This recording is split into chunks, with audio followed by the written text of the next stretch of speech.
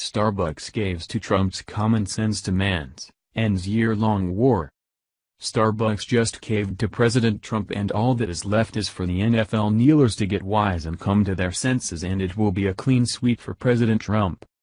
Trump bashed Starbucks for refusing to celebrate Christmas among other transgressions. But the Christmas one really annoyed Trump, and with good reason. They refused to say the word Christmas or even show any Christmas scenes on their ubiquitous coffee cups. They tried some happy holiday BS, and most people were simply annoyed. That our culture has devolved to the point that saying or showing Christmas was a bad thing. Thank God for President Trump. Because he, in his own brilliant way, showed America how stupid we had become and how we were arguing about things that simply do not matter. Honor the flag. Celebrate Christmas. What is so hard or wrong about that?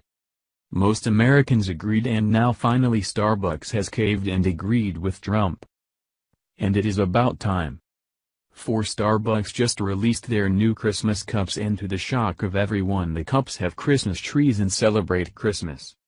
According to Mashable, after years of not recognizing Christmas, the 2017 cups feature a Christmas tree, doves, ornaments, presents, and holiday cards. Mashable, Starbucks ends war on Christmas with new holiday cup. Look, the reason Trump keeps winning is not that he is better at the game than all the rest, which he is, but that he is right and they are wrong. Thank you for watching this video. What do you think about this? Share this on Facebook and Twitter along with your comments.